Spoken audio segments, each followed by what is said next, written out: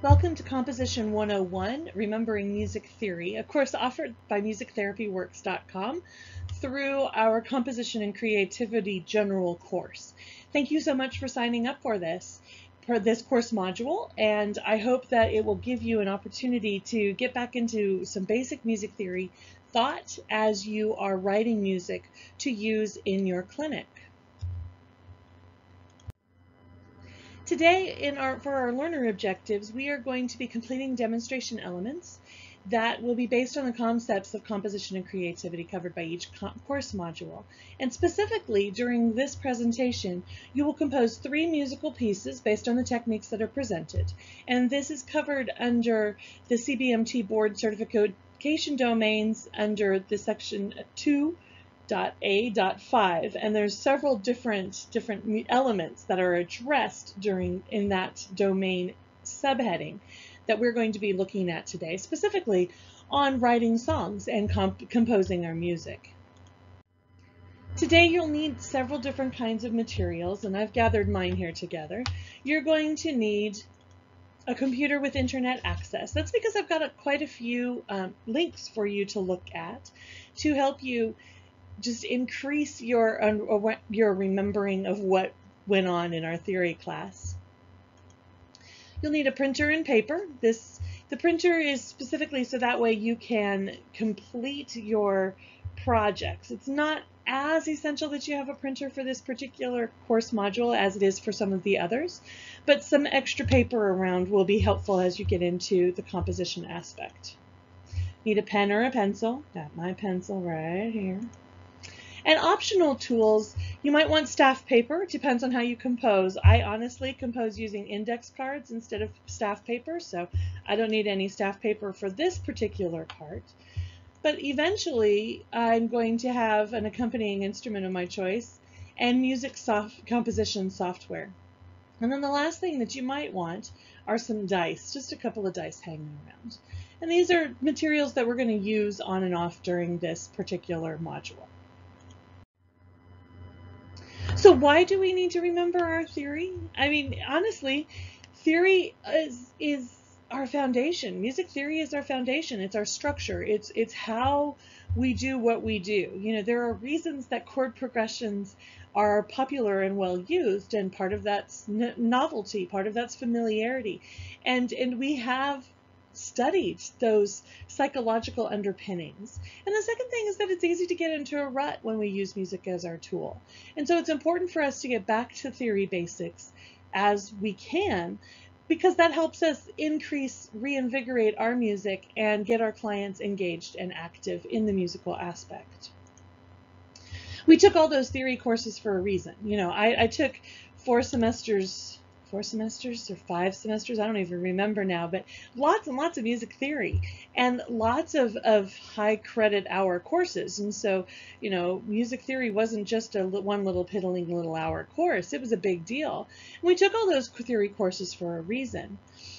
And theory is something to be purposefully practiced. A while ago, I did an informal intern survey, and I asked them all what advice they would give to a music therapy student getting ready to go into their internship. And almost every single one of them said, don't sell your theory book back. And when I started to think about that, I realized, you know, theory is something we use every day. Music theory is something that's part of what we do, whether it be reading a melody line and trying to come up with an accompaniment, or listening to a client express themselves vocally and having to come up with an accompaniment pattern to support that vocalization. Maybe we are learning a new song. Maybe we need to transpose our song from the key that it's written in to a key that is more appropriate for our clients. And so this is something that we use all the time. We took all those theory courses, but it's something that we need to be purposeful in our practice, because if we're not purposeful with our practice, we kind of lose those skills. We can also use theory to increase our musical sophistication and our skill. You know, nothing is worse than listening to somebody struggle through a rendition of Jingle Bells, and they don't remember the secondary dominant that occurs in that song. And you can listen to it and think, something's missing, something's wrong. You may not necessarily know what that is. But as soon as you figure out the theory to the song and you see that there's a good place for a secondary dominant, your music sounds more sophisticated.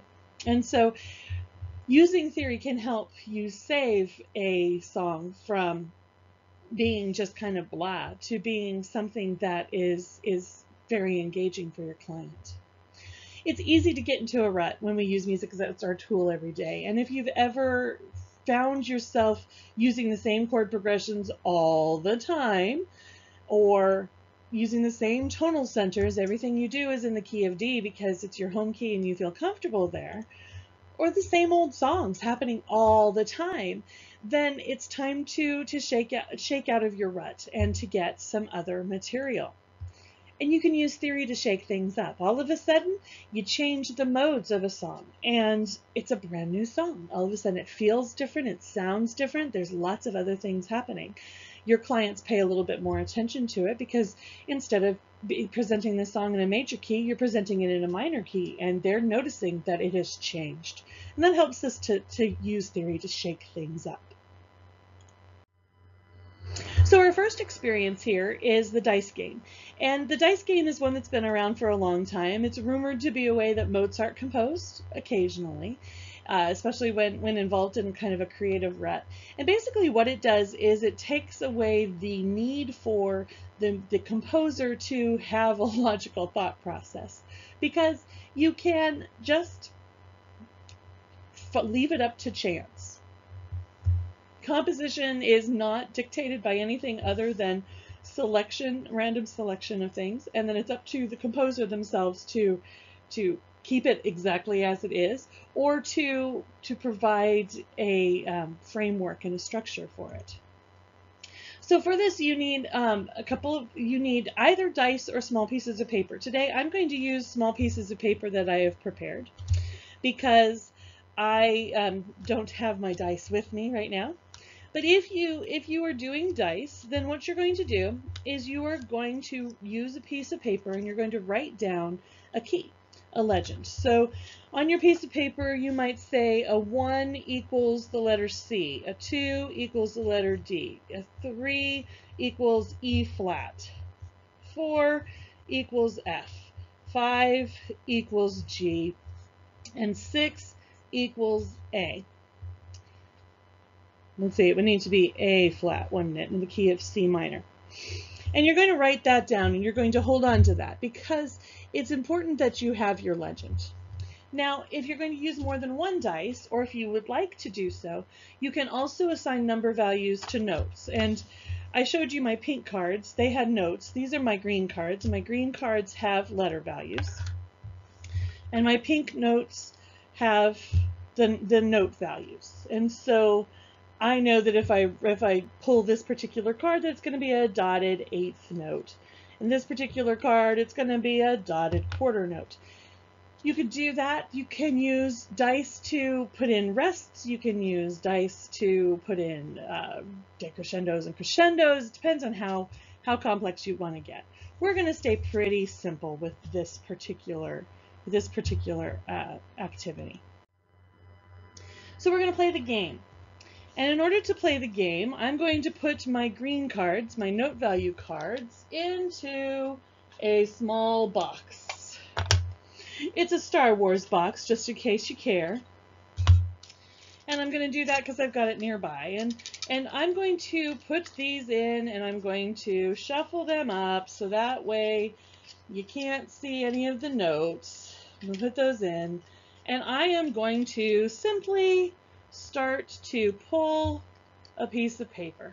And so my first one is an E. So I'm going to take my index card here because I compose on index cards, and I'm going to write E. I'm going to put that back into the box and shuffle it around again. And I'm going to continue to pull pieces of paper and write down the result. The next one is an A, until my song is complete. Now, sometimes you need to put some structure in front of you before you get going. There's a C. And so you say, okay, we're going to do a 16 measure song. Oh, and by the way, at the end of this module, I'm going to tell you how you can take the 3 songs that you are writing as part of this course composition and how you can change that into 15 CMTE credits. So pay attention at the end of this, because with a little bit of extra work, you can turn the songs that you use here today into therapeutic music experiences and get more CMTEs for them.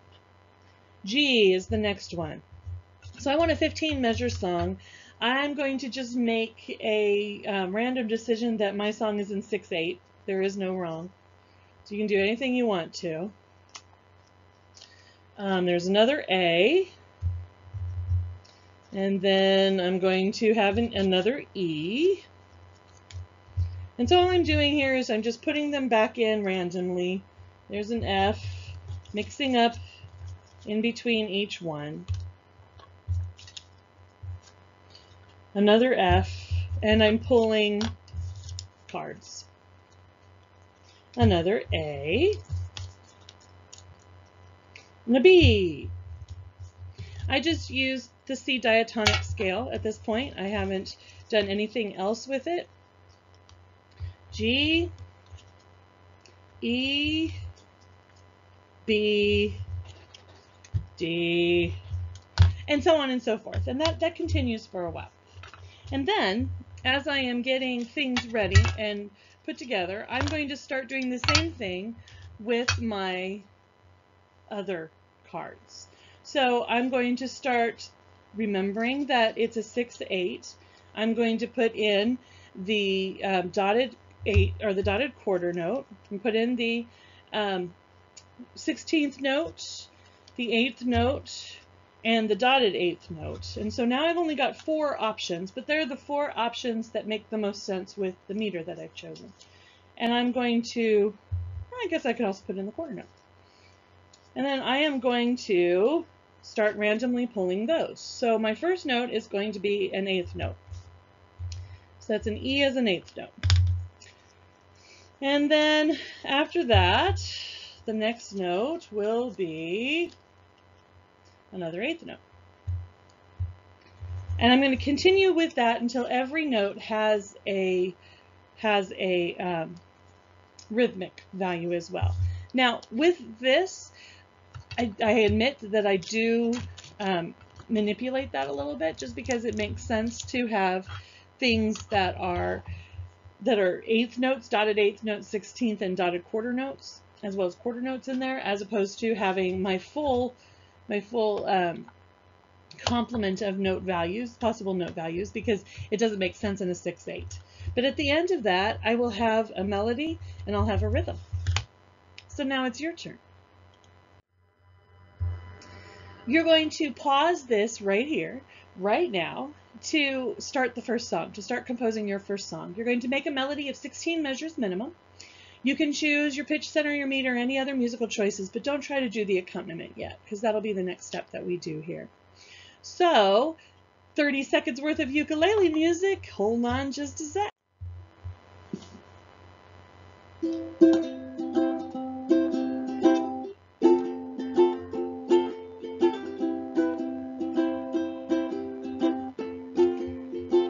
You might want to mute your microphone if you're playing your music, so that way you don't have to hear me play. But if you're not using your microphone right now, then you can hear me try to play.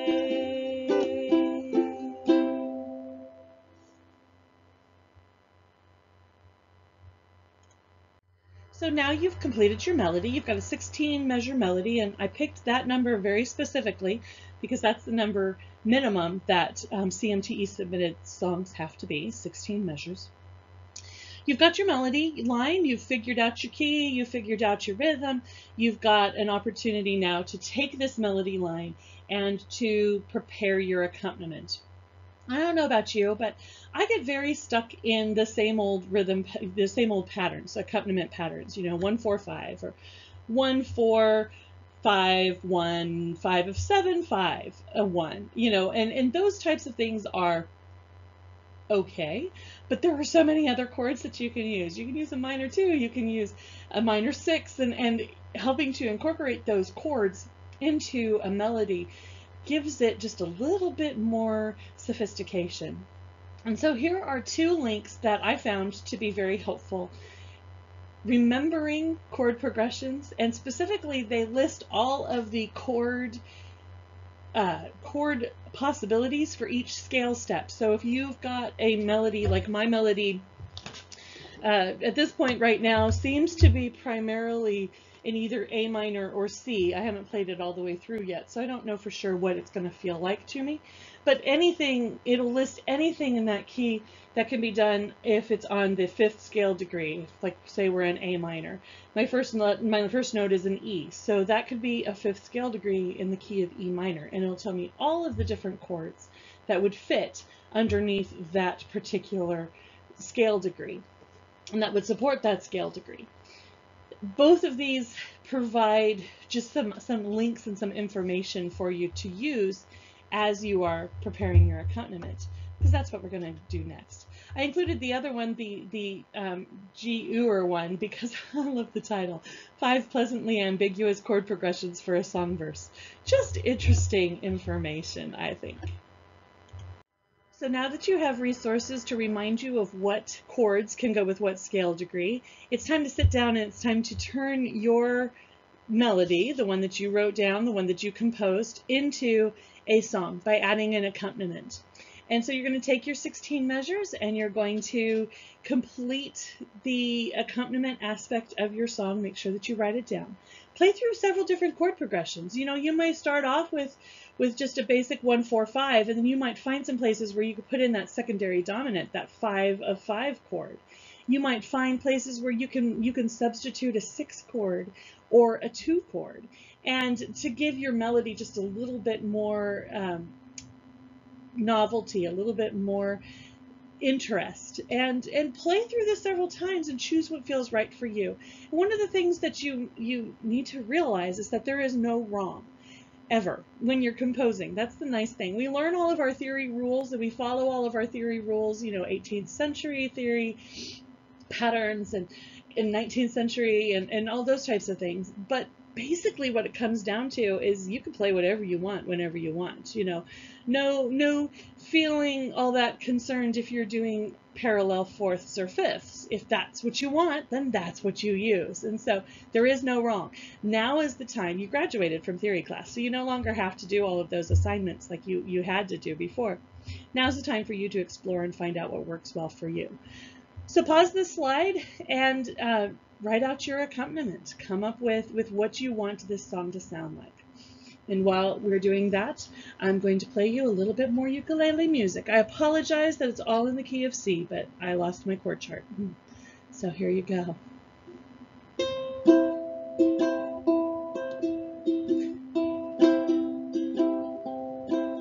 It's fun to write new songs. Clients sing along.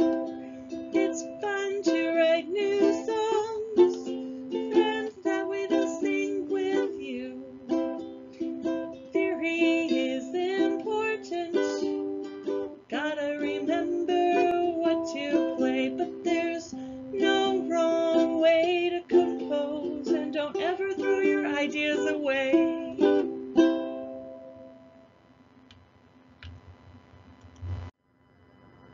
Alright, so our second song today is going to be inspired by visuals. For this, you're going to need the same types of materials that you had before, staff paper or music composition software if you have it.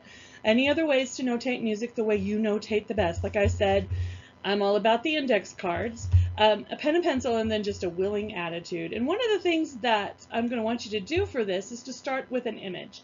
I go through magazine pictures and pull out advertisement pictures that cause me to have a double take, and I put them into my book. So whenever I'm feeling like I need some inspiration, I pull out one of those images.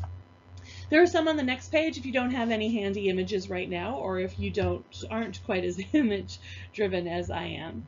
What you're going to do is you're going to write a story about the image. You're going to let your mind wander, because I want you to really get into what it looks like and how it feels to you, the atmospheres, the emotions that it brings up in you, and how to get this working for you. And then for the melody of your song, you're going to take your story and you're going to refine that into a specific song. And you're either going to write an original melody that goes with the song, you're going to use the dice method, or you could piggyback your story onto another song to make sounds for that song. We're going to now pause to complete the second song, and I've got 3 pictures here for you if you would like to use them. You don't have to.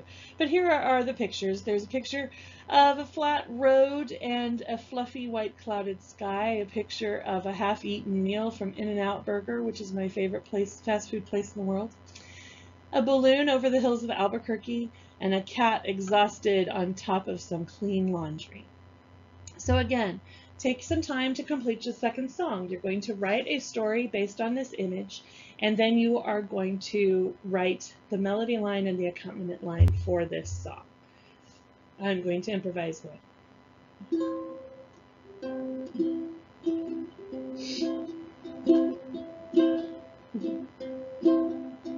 In and out, in and out, that's what a hamburger's all about. My favorite place to eat French fries. In and out, in and out, that's my favorite place to eat, but there aren't any around here. I can't go unless I go 1,500 miles to the west, which I do. And the first place I go is always in and out.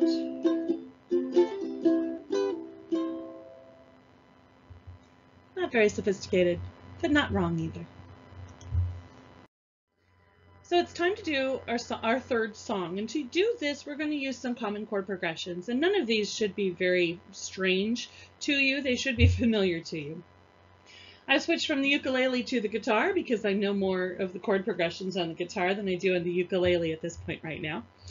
And what we're going to do is we're going to use these chord progressions, either this one or one of the ones on the links on the next page, to provide us with an improvisatory framework and structure that we can then use to create a melody and create a full song.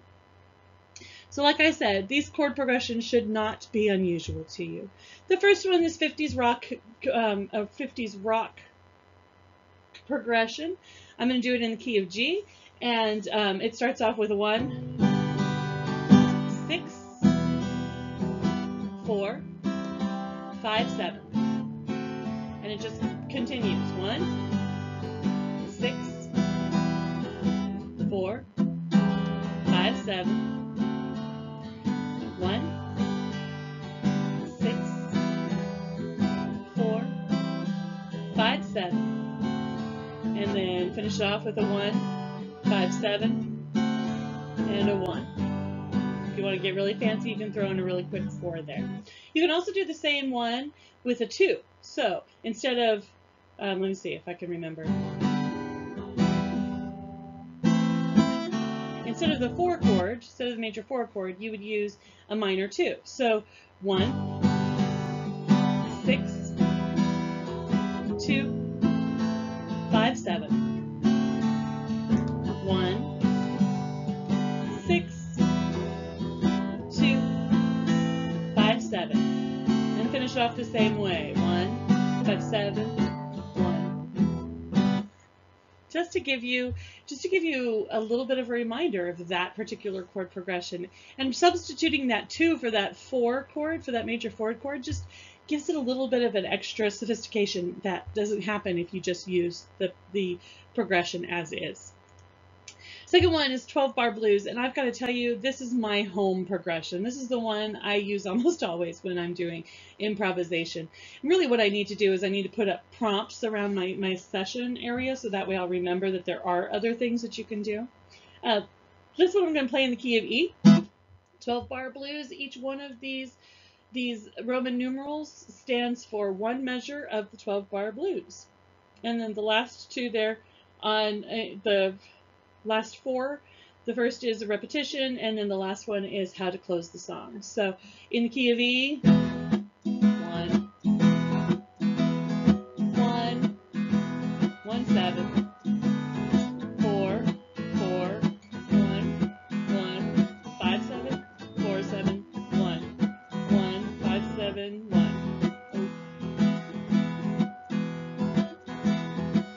1, 7, go into a 4, go into a 1, 5, 7, 4, 7, 1, 5, 7, 1. I always put in a 4 in there too. So there's a 12-bar blues. Very, very, very, very familiar chord progression to us. Secondary dominants, basic chord progressions. You can start off with a 1. Here's the key in the D, a key of D. Yeah. Use that as long as you want to, and then 4. 1, and then 5, 7, 5, and 1. That 5 of 5, when you're in the key of D, when you hit up that E major chord, that 5 of 5, it just brightens things up a little bit. And it demands attention again. It makes things a little bit more novel. And so it's great to add those in when you possibly can. So here are some chord progression resources and websites for you. Wikipedia has a great list of chord progressions. Singer-songwriter chord progressions are available, and then hooktheory.com is a program that I enjoy using because it's very visual. It might be too much to handle for some folks who aren't visual like I am. That's okay. Use the progressions use the resources that work best for you. So we're going to pause to complete the third song. You're going to choose a chord progression, and you're going to develop a melody that goes along with that chord progression. If you want to add lyrics, you certainly can. That's something that I don't necessarily require for this course, but it might be something that you want to develop as you're developing the whole song. And again, there is no wrong, and take your time. And now you get 30 seconds worth of improvisation by me. I think I'm going to use the first chord progression there, the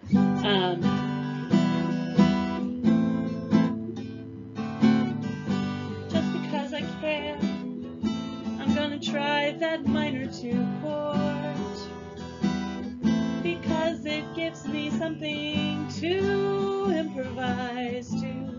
That's not my usual. Now when I'm composing, I use these chord progressions purposefully, but when I'm improvising, things don't always turn out the same. Again, there is no wrong to this. Feel free to take your time.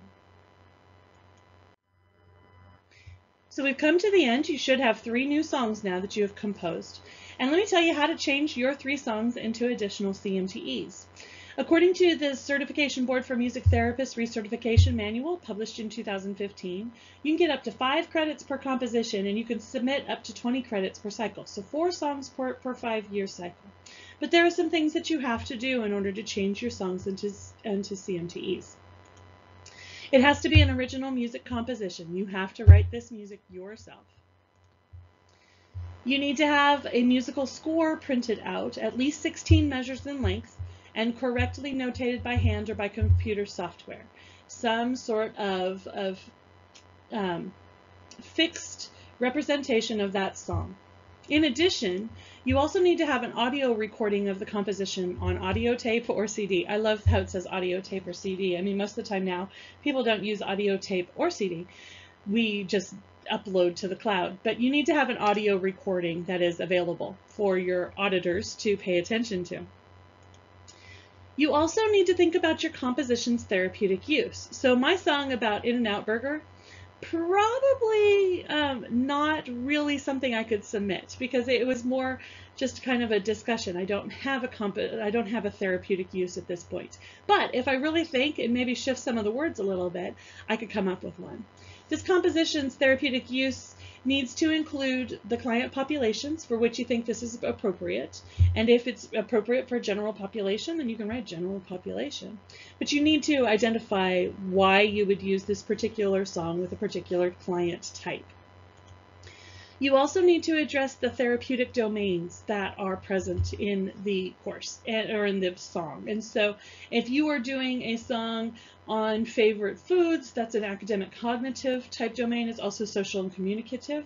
If you are going to add a directive where they choose pictures of their song, then you've also got some motor domain. You're going to use as much of your goal brainstorming as you possibly can. And if you're interested in more information about that, then I would suggest that you check out the Therapeutic Music Development course module offered under Composition and Creativity through this course here, because we'll talk about that a lot more in that particular course module.